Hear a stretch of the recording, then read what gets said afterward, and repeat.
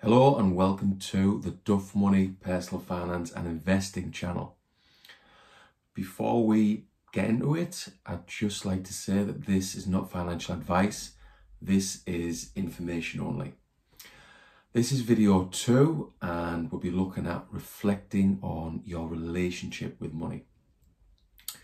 If you haven't watched video 1, I would encourage you to go back and watch video 1. Gives you a little bit of background about Duff Money and why I'm doing this YouTube channel. It also goes over the importance of personal finance and investing. To be honest, I've been rubbish at personal finance and investing, especially between 2008 and 2018, when I made a lot of bad investing decisions, was anxious over money. It wasn't good. And this is exactly what I want anyone watching this video to avoid. I want you to have a good relationship with money, not like me in the past. So yeah, go back, watch video 1, and then you can start from there. So again, this is video 2, where we will be looking at reflecting on your relationship with money. For me, my earliest memories of money was growing up on a council estate, and there was a scarcity of money. We didn't really have much money. I was brought up by my parents in a really good way. I had a really good upbringing, but we didn't have much money, like I would imagine is the case for most people who live on a council estate. And growing up, I always had a little thing for money. I was a kid, I always wanted the latest football magazine, the latest football boots, whatever it was. And having a thing for money led to washing cars in the summer to earn a bit of extra pocket money, if you like. A few years later, this led to a paper round, working in a fruit and veg shop, my great auntie's fruit and veg shop, for about £2.50 an hour, if not less. This led to gardening and any other odd job I could get. And this was all the way up to deciding to get a career. And again, when I was thinking about a career, it was about money. It was about getting a trade to earn as much money as possible. Because like I say, I had a little thing for money. So at 17, I ended up going in the RAF. And I earned good money, and this was for 5 years. I was quite happy with my financial situation. It used to be honest, it got spent on nights out, holidays, first few cars, what. But I did buy my first house at 19, so I did buy an asset, which was a good thing. So got good money, earned good money in the RAF, and then 5 years later I left the RAF.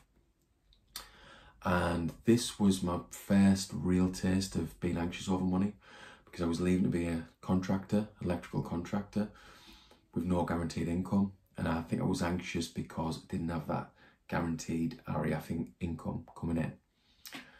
So when I was first starting out as a contractor, didn't have that much money. It was decent enough.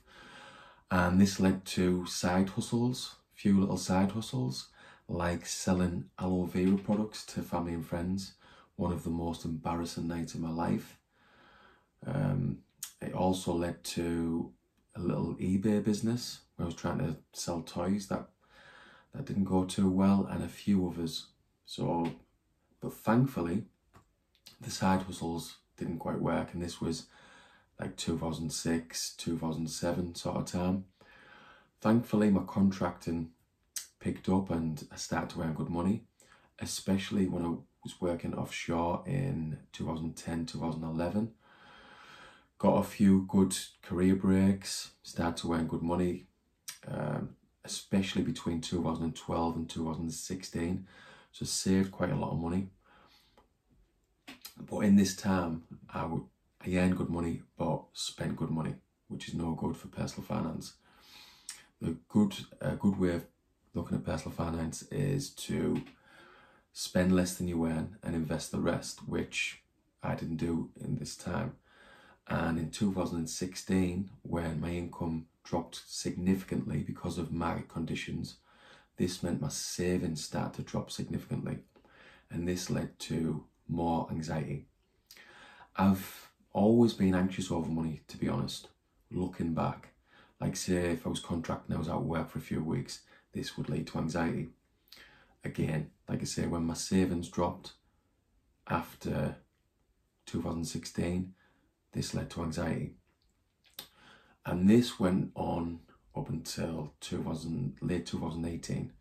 So between 2016 and 2019, I was chasing money up and down the UK, again offshore, and in poor conditions abroad.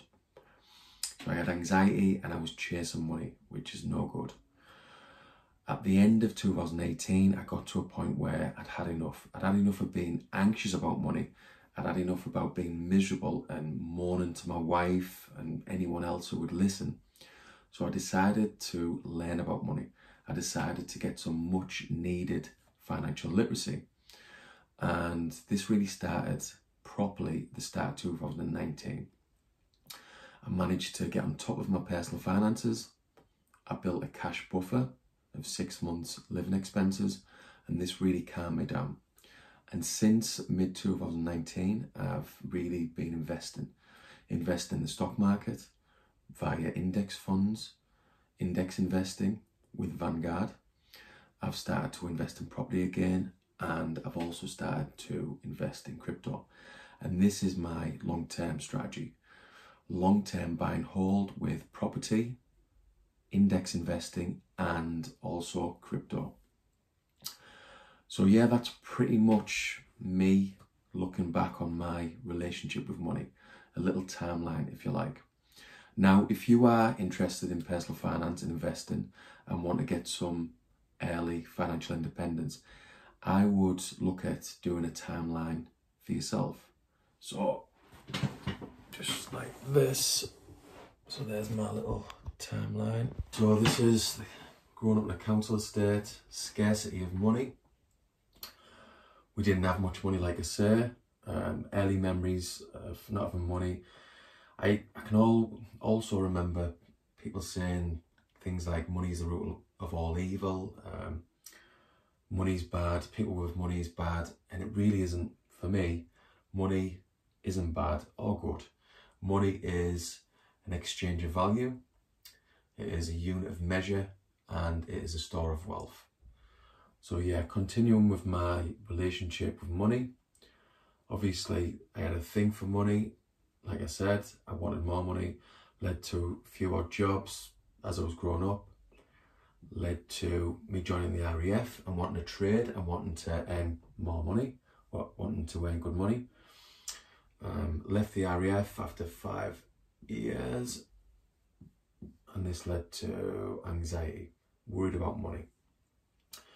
And I think that anxiety that I've always had with money from being a kid right until my mid-30s is probably because of growing up on a council estate, partly growing up in a council estate with not having much money growing up, but it was also because I was never taught about money. People in the UK are not taught about money, and it's a failing on the school system. So this is just a quick summary of my relationship with money. The next video 3, we're going to be looking at really understanding your relationship with money. If you like the content of this YouTube channel, please like and subscribe. And if you, as well, you can also go to duffmoneylimited.co.uk for our weekly posts and podcasts.